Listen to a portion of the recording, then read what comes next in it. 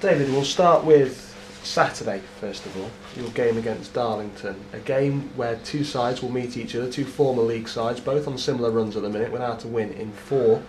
Your thoughts on the game ahead?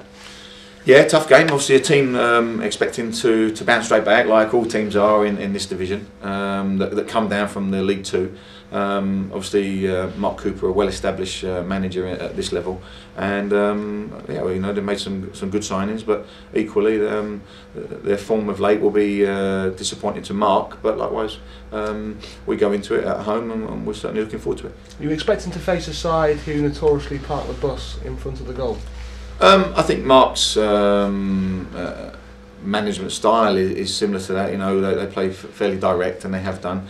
But that's his the way he approaches the games, and I've got a respect for that. But we're looking forward to it, and obviously we're hoping to get the 3 points on Saturday. Is it important to start trying to build momentum again? Because to say the least, David, you've maybe lost the wind from yourselves in the last couple of games. Yeah, perhaps the wind has been knocked out of our sails a little bit, but by results, but not perhaps by performances for certain elements that have come into the equations. That, you know, the 2 sendings offs at Luton, and certainly Gateshead didn't help us. I mean, we were firmly in control at Gateshead.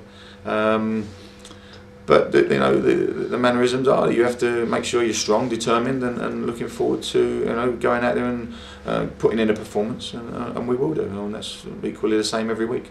One new signing today, Simon Grand coming into the side. Is he in contention to be involved at least on Saturday? Yes, he will. He'll train with the players today, and obviously we'll look to see how we fare with regards to injuries other than Simon. We've got a few niggles, and obviously they're waiting for players to see if they can train tomorrow, which will be Friday, which will be only 24 hours before the kick-off, but we'll see. What's attracted you to Simon in the first place? Why has he been signed by the club? I think his mentality is that he don't like being beat. I wonder if my teams have played against Simon. He's been a tough customer, and I think we need that type of credentials. He's a wholehearted man who puts his head in. He's a bit of a warrior, and I think that he shows that in his makeup. Would Simon's signing suggest that you've highlighted a weakness in your squad in centre defence? It's not a weakness. It's something that we can improve on, and with young Tom going out to get some valuable experience at Alfreton, and Mark Priest looking very likely that he needs a cartilage operation. I didn't want to leave ourselves short in numbers. You know, Tom's gone out for the benefit of experience, but certainly, you know, Mark's loan period will be coming up, and Simon's availability has become apparent to me because of a signing that Fleetwood are making. So I felt it was important that he stepped in at the right time. Call it the power of deductions, but Steve Foster's your captain. Chris Smith plays alongside him. Is it looking like Chris Smith may be the one to make way for Simon? I haven't made any judgments yet, David. I think whether you've got an armband or not, you know, everybody has to earn their place. Letting in 8 goals in 2 games has been unhealthy for us. The goals that we conceded against Wimbledon, you know, I've not singled out anybody, but likewise I was very annoyed at the mannerisms that we showed in that game defensively. So you look to improve that. But it'd be harder to leave your captain out, would it not? Everybody has to earn their place, and Steve knows that effectively. Of course he does. But Simon can also, you know, he's a versatile defender. He can play two or three different positions. But ultimately, we come here and we must have more clean sheets. And I didn't enjoy letting in 5 goals. It's the first time I think in my managerial career that I've let 5 goals in, and the goals were soft. And players must make sure that they're showing more mettle. Would it be crucial for Mansfield Town on Saturday to score the first goal? It's been noticeable over the last couple of games that you've conceded early, and maybe that's put you on the back foot. Yeah, absolutely. I think there's a couple of teams in this division who've never won a game when they've conceded the first goal. So having that character, I felt we showed good character after the first 2 mistakes against Wimbledon, and got to get back in the game. But then the third one just before half time was a telling blow. And how we set up is so important. And when the players take to the field, you know, you want them to show what type of, they've got to implement themselves into the game by showing how strong they can be. We spoke on Monday about a number of knocks and injuries that your side was struggling from. Were those cleared up during the week? Well, I'm pleased to have Carl Nicks back. See how he is. Obviously, he only played 5 minutes for England, but I'm delighted to have a representative in that department. There's a couple with a bit of a cold, certainly, and we'll see how they've had to keep away from the club. But no, Keegan Parker's got a swollen ankle through a knock in last Saturday's game, so he's not trained. And Robert Duffy's got a slightly tight hamstring, so they'll be out of training this morning. So really, offensively, we must make sure that we're prepared on Saturday, and it may change the makeup of the side. When we spoke on Monday, I think you were frustrated, disappointed, and you can choose the words in regard to your set pieces away from home on Saturday. Plans to change? Who takes them? I think that in a number of weeks we've had certainly different players taking the set plays, and they were disappointing. So I think we made their goalkeeper look rather good. It was a little bit of catching practice for him. So yeah, that was, we worked very hard on those. I mean, we're spending more time this season doing those aspects. So for me, on Saturday we had good opportunities in certain areas, and we failed to make those work. So we'll have a look at that in the training ground. So you've not quite decided who will be taking. I'm looking to see who's available to play, David. To be honest, because so we are down on numbers, and making sure when we come tomorrow morning I can pick a side, a healthy side, to go out there. So I'm not certainly not going to be able to do that today, but I've got a good idea, and if everybody comes onto the training ground fit and healthy, then we'll be working hard on those again tomorrow.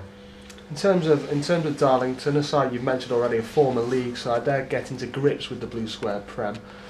What, not advice, could you give Darlington? But it's certainly a competitive league, and it's two former league sides that both want to be back in that league too.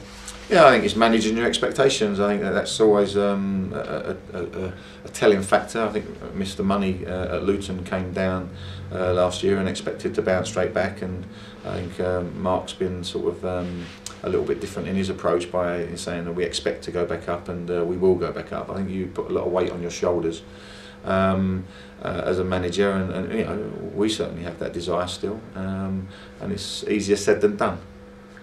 In terms of what, shall we say, Mansfield Town fans want at the minute, they want to win. You want to win. Everyone at this club wants a win. Does losing become a habit? Does drawing become a habit? And if you let them habits creep in, it's not something I'm used to, and certainly I don't expect. But I've looked at the games individually, and obviously collectively, we'd like to have secured a few more points, David.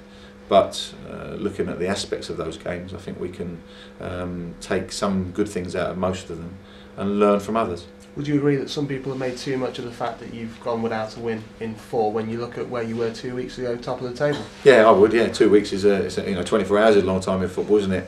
And people are making ridiculous comments and needlessly, and we'll stick to our plan. At the end of the day, we're 4 points off third place. Crawley are having a very good run of things, and Wimbledon, a very good side. So we're 4 points off third place coming in the 3rd week of October. I think we're in a good position. Have you been surprised though by how supporters have been, shall we say, showing their frustration, quite vocally in recent games? No, game when you've had two, like I said 2 weeks ago, you were top of the table. I had some fantastic emails this week from supporters who have really supported and were a little bit frustrated at the element of people in the last 10 minutes, I'll say. I felt our fans at Gateshead went up there and sang their hearts out, and really got behind the players, and even when we went down to 10 men, they were like an 11th man, and you need them supporters. Up to the 80th minute on Saturday, I felt our fans were outstanding, absolutely outstanding. But for some reason, in the last 10 minutes, they decided to vent their frustration. That may be fueled by different things, but for me, their support is never waned. We all get frustrated. I get frustrated, but likewise, we're totally focused on our responsibilities and our job. And players, need support. The club needs support.